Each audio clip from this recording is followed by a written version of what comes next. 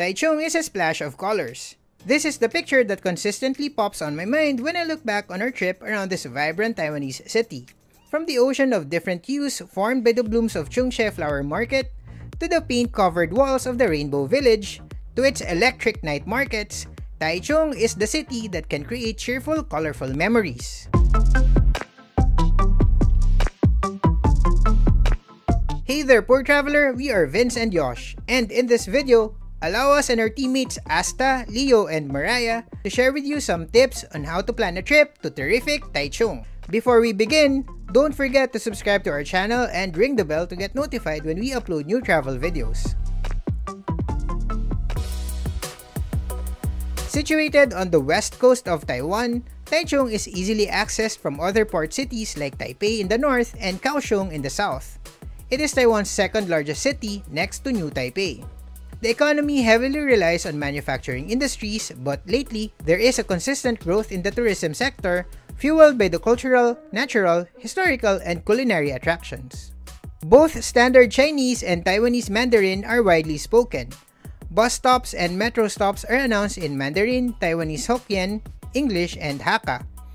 Road signs and traffic signs are written in Chinese characters, but most of them have English translations too. The official currency is the new Taiwan dollar. It is highly recommended to secure NTD or USD prior to your Taiwan trip. Cash still rules, but many establishments also accept credit card transactions. As for power plugs, Type A, the one with 2 flat pins, is the most common. Taichung is composed of 29 districts, the largest of which, in terms of land area, is the mountain district of Heping to the east. But it is the western half that is more developed and where you'll find most establishments. When choosing a place to stay, pick a property close to a train or MRT station. In particular, consider the Taichung Railway Station located in the Central District. The area is a major transport hub. All types of trains to and from other cities make a stop here, establishing it as a good jump-off point to many tourist attractions. The station is also located in the heart of Taichung's road layout, which follows a radial system. Several bus companies that connect to the other districts and towns also terminate here. This is the best area to stay, especially if you plan on exploring other nearby destinations like Alishan or Tainan. Taichung has its own airport, the Taichung International Airport, which serves both domestic and international flights, mostly to and from Hong Kong, China, and Japan. It is Taiwan's third international airport. However, if you are coming from the Philippines, there are no direct flights between Manila and Taichung, so the best route is via Taipei or the Taiwan TAOYUAN International Airport. Most local airlines offer flights to Taipei. From the airport, head to the Taoyuan Airport MRT station and catch the train to Taoyuan THSR station. Then, take the high-speed train to Taichung THSR station. If you prefer the bus, take any of these buses. If you're coming from Taipei City Center, you may take any of these train and bus options. Taichung is also accessible from the southern city of Kaohsiung. Pre-pandemic, there used to be direct flights from Manila or Clark to Kaohsiung, but they are no longer available as of this recording. Here's hoping they would be operational again when all this is over. For English speakers, there is a bit of language barrier in Taiwan, so staying connected to the internet will make your trip more convenient. Checking Google Maps, booking online, and using other travel-related mobile apps require a reliable internet connection.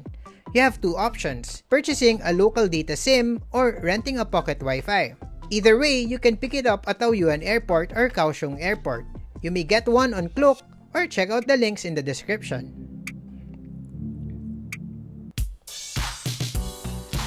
The most common way to get around is by bus because it is probably the most accessible transportation system in the city.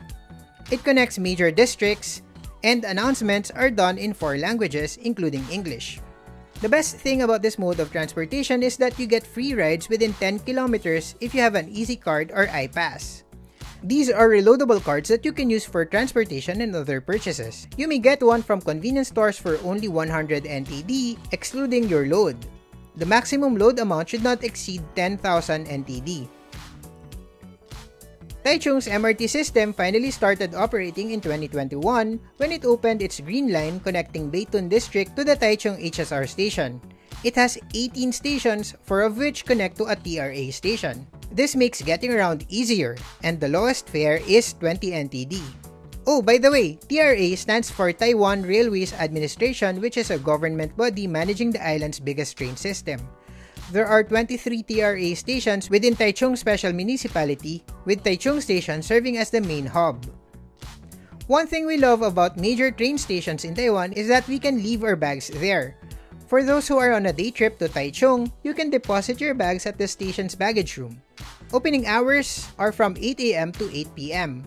The cost is 30 to 70 Taiwanese dollars per day. You can also use the lockers, which cost $30 for small and $50 for large for the first 3 hours. Metered taxis and Uber units are also plenty in Taichung.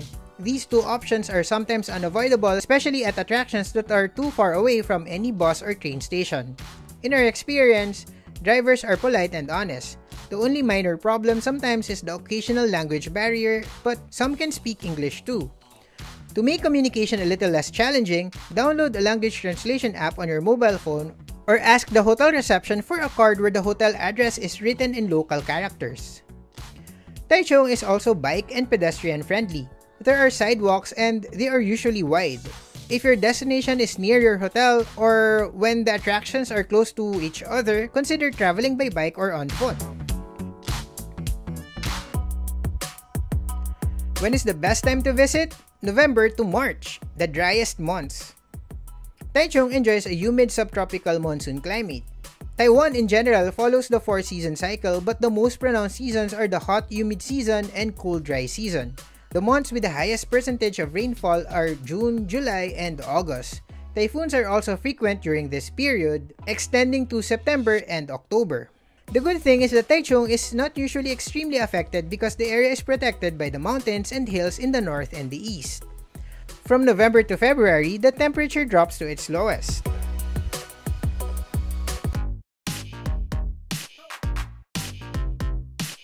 What is the tipping custom in Taichung? Well, hotels and restaurants usually have a customary 10% service charge added to the bill, so you don't really have to tip. You may still do so if you want to show your appreciation. Where to exchange money in Taichung? You may do so at government-designated banks, major international hotels, and other licensed stores. However, you might have a hard time finding an establishment that accepts Philippine peso or other less-known currencies, so it is highly recommended to buy NTD or even USD prior to your trip. You must keep your receipt if you want to exchange your excess NTD back to your local currency. Another way is to withdraw from the ATM. Just make sure to call your bank to allow international transactions. For the list of banks and accredited money exchange stores, check out this website. For those who love shopping, you can claim a tax refund when you spend at least 2,000 Taiwanese dollars in one purchase on the same day from the same TRS labeled store. TRS means tax refund shopping. Just present your passport for the tax refund form. You can claim the tax refund at your port of departure from Taiwan before you check in. Look at the customs service counter at either TAOYUAN Airport or Kaohsiung Airport. There's a lot of places to visit and activities to enjoy in Taichung, but we'll save that for our next video.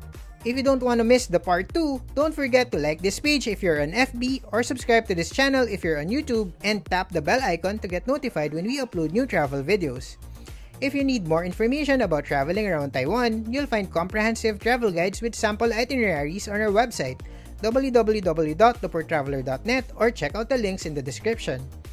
If you have questions, make good use of the comment section below. You can also follow us or message us on Instagram, TikTok, and Twitter. Just look for @thepoortraveler, single L.